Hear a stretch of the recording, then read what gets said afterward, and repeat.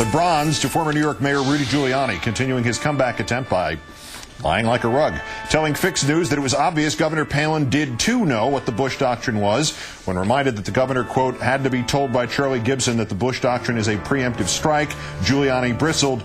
Not on Wikipedia. Wikipedia says the Bush Doctrine is irresponsible, some kind of irresponsible warmonger. Nice try, Sylvester. In 1,053 words, the Wikipedia entry for Bush Doctrine carefully and neutrally describes the Bush Doctrine at great and boring length. The words irresponsible and warmonger appear exactly no times, not even under the appendix at the end titled criticism. Rudy Giuliani just made that up. Our silver tonight to Dobbs of CNN, appearing at the Value Voters Summit run by the holier-than-thou Tony Perkins.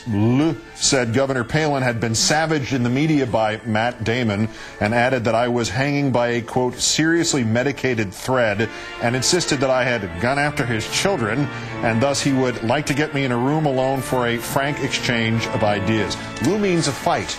Lou likes to threaten people to fight. He threatened to beat up the head of CNN Sports in 1982 after that man took Mrs. Lou off the air because she couldn't read aloud. Lou was 37 then. The head of CNN Sports, who he wanted to beat up, was 62. And first of all, if Lou and I had a fight, we would look like two sumo wrestlers bumping bellies. Secondly, I never went after his children. I went after him.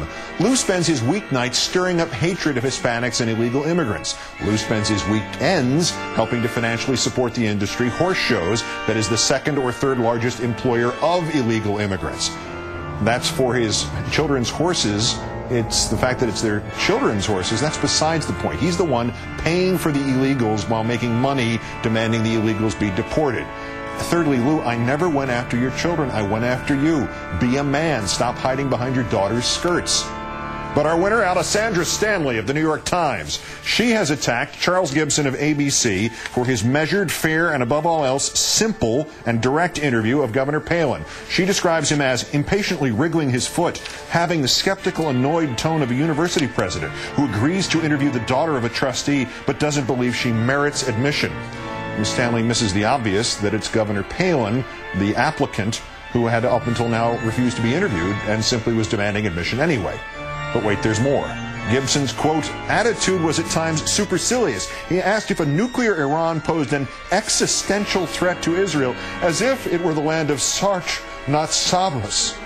Well, that's a cute pun there, but the problem is the first definition of existential is not a philosophical line of thought popularized by Jean-Paul Sartre, but rather, quote, pertaining to existence. It was a little-known piece of trivia, but this segment was introduced one day when Alessandra Stanley, previously critical of MSNBC for never giving shows any kind of chance, demanded this network cancel a new show that had only been on the air for about a week. By airtime that night, we, of course, had already found somebody who'd done something worse. So what a feeling tonight to finally be able to say, Alessandra Stanley of the New York Times, today's worst person in the world.